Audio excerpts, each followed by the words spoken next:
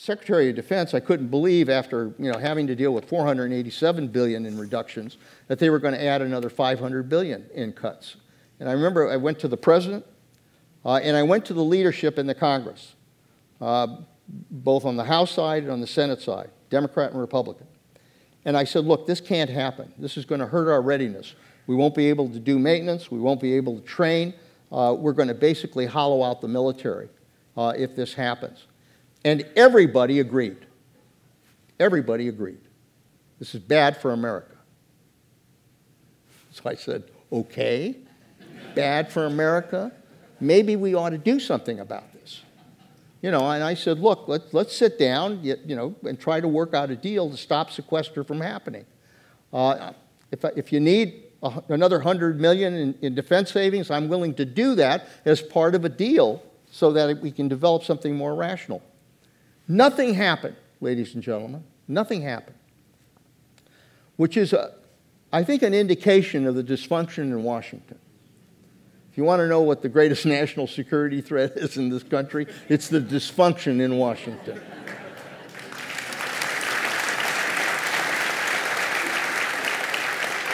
And so nobody called a meeting. Nobody sat down in a room. Nobody tried to cut a deal to say this should not happen. They all sat back, and sequester happened. And now what you're seeing is they'll try to de-trigger sequester for a couple years, do this, but sequester, the shadow of sequester is still there. And it did go into effect, and it did hurt the military. I think that we've learned a lot of lessons. We've been involved for 15 years now, since 9/11, come this 9/11. And the war on terrorism. We've learned a lot. We've learned a lot about counterterrorism. We've learned a lot about the use of special forces.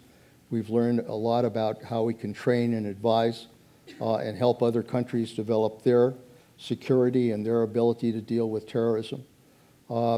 So I think we can do this, but it requires that not only do we make sure that we have the support that's necessary to get this done, but we have got to build what I think is an alliance in the Middle East that includes Israel, that includes our Arab friends in the Gulf, that includes NATO, because right now what you're seeing is everybody is kind of doing their own thing. I mean, if you look at Syria, you've got, some that are fighting Assad. Assad is fighting others. You've got the Turks fighting the Kurds. The Kurds are trying to fight. I mean, there's all kinds of crossfire that's taking place here. The Saudis want to get involved. Russia is blowing the hell out of everybody.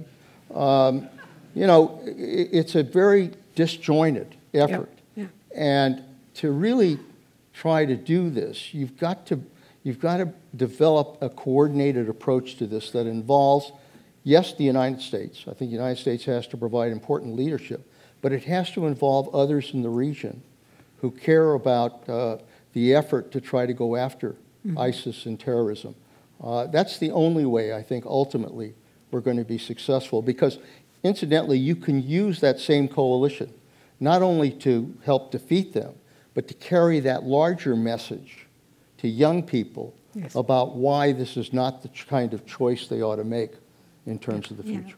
Now, diplomatically, what the president has said is that boots on the ground would really just play to the ISIS narrative of it being the David to our Goliath. And so, first, I want to have a sense of whether you agree with that analysis. But then also, he's put a lot of stock in the diplomatic process. And there was an announcement today in that regard. So I wonder your sense of, is that analysis right in your view, number one, and number two, what are the right people at the table for a negotiated solution? Look, I think that there is no need to put another 150,000 troops into another war in the Middle East, and I think the president's correct on that. Having said that, I think if we are to defeat ISIS, we do need to continue to conduct these airstrikes. I think we do need to increase our special forces presence and our trainers and advisors. to try to develop boots on the ground from these other Arab countries that can be effective, I think, in regaining the territory that needs to be achieved. I've been to the Middle East and talked to the leaders there, and they're very concerned about what will happen there. They're very concerned about, Jordan has taken in a large number of refugees. Turkey has taken in a large number of refugees. We obviously have this great refugee flow that's going to Europe as well and to this country. And the result is that they are worried that if this continues to happen without any resolution of the situation in Syria, that it will destabilize their countries. Yeah. And it will make it very difficult for them to maintain their countries as they are. And so they're very worried about that and worried about what will we do in order to try to make sure that somehow we resolve this terrible situation in Syria. Well, and failure on the part of any of those three states would be disastrous for us. That's right. I mean, we've already seen a number of failed states in the Middle East. We don't need any more. We had no intelligence, by the way, on Benghazi or the fact that an attack would take place there. And on 9/11, when it did occur, I was on my way to talk to the president, and we have regular meetings with the president. Both General Dempsey and I, who was chairman of the Joint Chiefs, and I had regular meetings. And so we went over to meet with the president. Just before we went there, I was told that there was this attack going on in Benghazi, and that there was some concern about, they knew that the ambassador was there, and we're not quite sure what was happening. So when I went into the Oval Office, sat down with the president, and one of the first things that General Dempsey and I told him was that we had just gotten information about an attack that was taking place in Benghazi, and that we didn't have very good information about exactly what was taking place, but it raised a lot of concerns. And the president said, I want you to do everything you can to try to make sure we help our people there and do whatever we can. And I went back to the Defense Department. We left the meeting early. Went back to the Defense Department, sat down with the chairman of the Joint Chiefs of Staff and my other military aides, and the decision was made to immediately send orders out that would deploy our special operations units to go and try to rescue those involved in Benghazi. So we had units located in Spain at our base there. We had a rescue unit, a hostage rescue unit that was located in the United States that we issued orders to deploy over there. We also had another unit that was located in Europe as well. All of them were ordered to get into place. The court has ordered Apple to assist, and Apple has said no. Who's right? Yeah. In our country, and I know that everybody always tries to make it a black and white situation, but the reality is we do not have to choose between protecting our security and protecting our freedoms. We can do both in this country. We're great enough that we have the ability to do both. Neither party comes to this kind of issue with clean hands. The reality is that the Democrats, when they were in power, and created a lot of barriers to Republican presidents who were nominating justices, and Republicans have now done the same thing with regards to a Democratic president.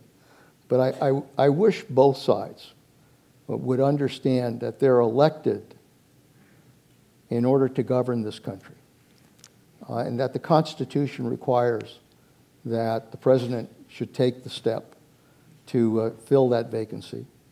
He has the right under the Constitution to name an individual to the court.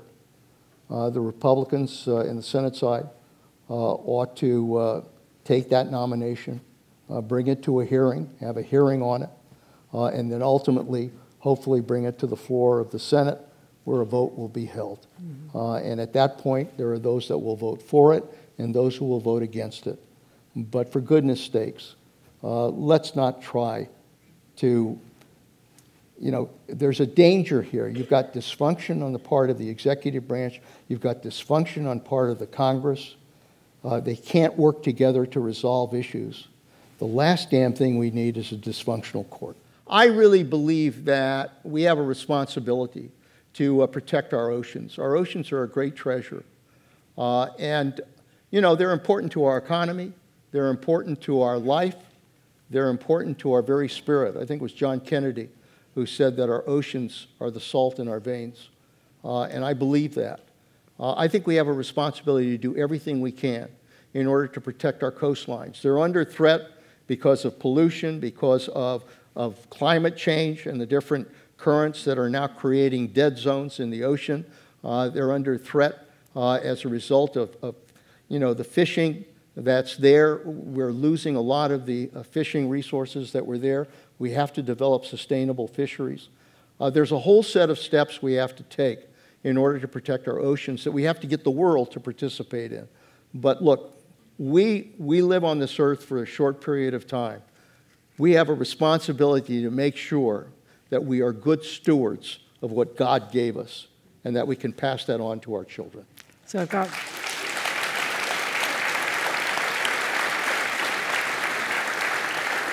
And we're gonna turn this back over to Secretary Shultz. What we have to do in this country is just sit down with Leon Panetta, figure out what's good for the country, and do it. Thank you, Leon. Thank you, Jane.